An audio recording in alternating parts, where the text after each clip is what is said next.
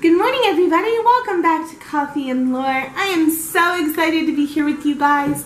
So I am here to talk about an amazing book that I read this weekend.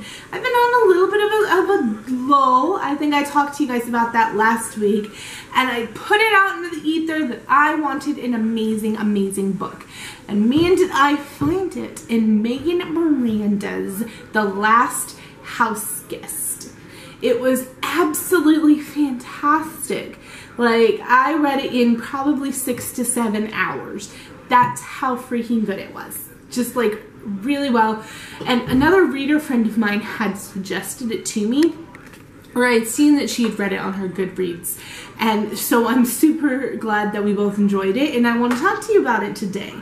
So this book takes place up in the Northeast. It's a little town like a Cape Cod, like a touristy town that closes down during the winter, but has a lot of rich visitors during the summertime.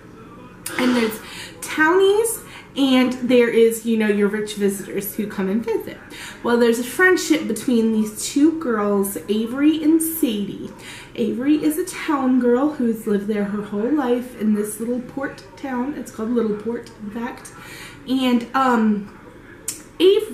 Sadie comes from a very wealthy, the Lomans, and they own tons of vacation homes there in town, and they've got a lot of money. Well, the Lomans hire Avery to be their property manager, and one summer, Sadie commits suicide.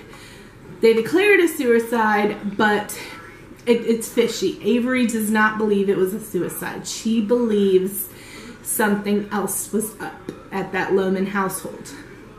And so she decides to kind of do her own little bit of investigation, and she has some of her childhood friends help her, and it's a lot of twists and turns, and the person who actually committed the crime that was committed, I'm not going to tell you what was committed, but it blows your mind. You don't see that person coming, at least I didn't personally, and I'm usually pretty good at nitpicking these and knowing when the killer's been introduced or who the killer is.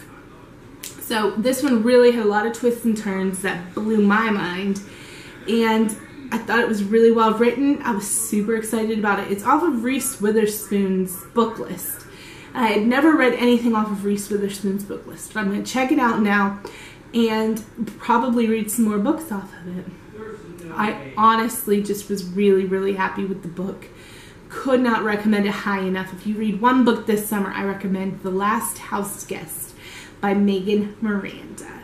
On that note, I'm super excited to, I think I'm going to do a little bit more historical reading this week. I have a book that I believe is like a historical romance that's been on my Kindle there for a little while. I'm going to pick it up, as well as I got a friend of mine to send me a list of like 5 or 6 books that she highly recommends, and I always love recommendations. So if you have a book recommendation, please list it down below. I really want to read what you like, because I love to read just about anything.